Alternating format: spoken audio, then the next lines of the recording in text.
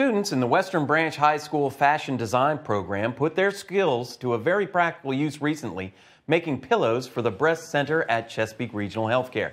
They stopped by the center last week to deliver their creations and meet the staff. Well, everybody did their own pillow, so we drew out what we wanted to put on the pillow. And then we had to cut out the layout of the pillow. Like, I could show you. As you can see, you probably can see like the blue dots on the pillow. That's where we cut it out. Okay, then we sewed it and we stuffed it and then we hand sewed it.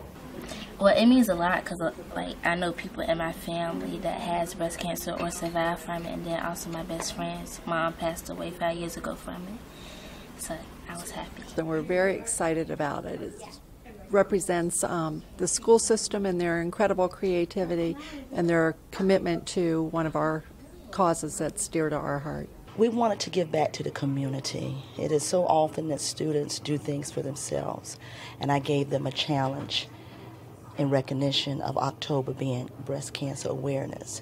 So the students designed the pillows. They went on the internet to find little logos that they could say to the people who are fighting breast cancer. Together we fight.